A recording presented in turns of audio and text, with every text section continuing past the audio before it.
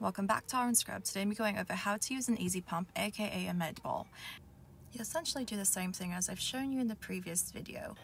This means that you go ahead and clean your surface, preferably with Lysol or Clorox, and then perform hand hygiene for 20 seconds with warm water and soap. And then go ahead and prime these little things. You have your flush, your medicine, your flush, and then your heparin, in that order from left to right. And then simply prime your syringe like this.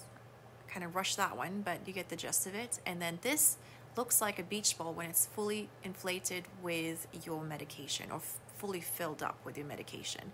Don't take off the cap until you're ready to use it. At this point in time, we're just going to go ahead and make sure that everything is primed. Go ahead and prime this syringe as well. And then the last thing, same thing with the heparin, which is primed already. It's not always primed, but make sure that it's primed.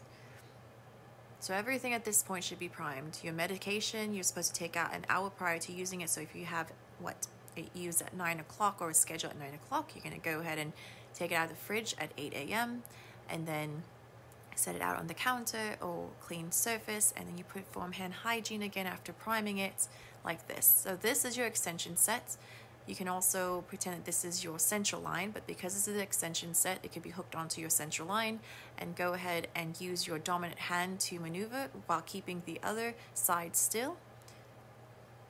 Open the extension tubing like I did just there, and then you go ahead and clean the hub. So scrub the hub for 20 seconds, and then let it dry again for 15, 20 seconds, and then you're going to go ahead and follow through.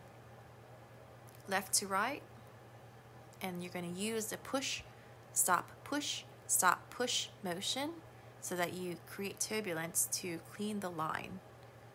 That's what you're doing at first. Of course, if you feel that there's resistance, stop and then contact your nurse, or if you are the nurse, then of course you're going to go ahead and assess it and then reposition the patient. And then we go on and clean it again. And then this is where you place your easy pump or your Medball. Again, it's fully inflated by your pharmacist, and you go ahead and unscrew this end right here, male-female portion, and you simply push in. There's a spring there, and then you connect it righty-tighty. And then go ahead and unlock this clamp. And this is a gravity type medication, or your easy pump.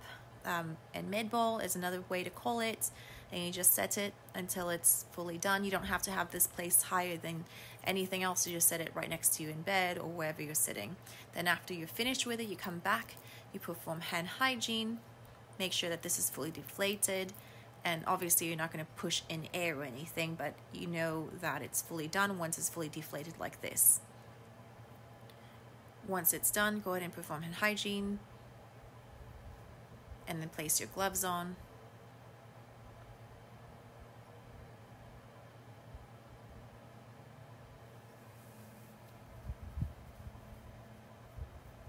And then grab this easy pump, clamp it, and then disconnect it.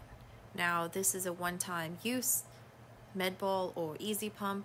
You're going to go ahead and dispose of it in the container that the pharmacist provides for you, and then you're going to go ahead again from left to right. So you're going to clean this, scrub the hub for 20 seconds, let it dry for 15 to 20 seconds, making sure you don't twist the line itself. And then you're going to go ahead and flush it. Now at this point in time, you have medication still in here, so you're still going to use the push stop method, but it's not going to be as fast because you do have medication still in that line. The purpose of this is again to clean the line, but you're just pushing the rest of the medication in there so that your line is fully cleaned out and it's fully patent for the next use. And then we're going to go ahead and clean it. If this happens, go ahead and grab yourself another alcohol swab. This time I didn't have an extra alcohol swab, but yes, grab yourself another alcohol swab. And then finally, if the doctor tells you to, go ahead and hep lock it, and that's going to remain in your line, keeping your line patent. And then you lock your line, place a Curious cap, and you're done.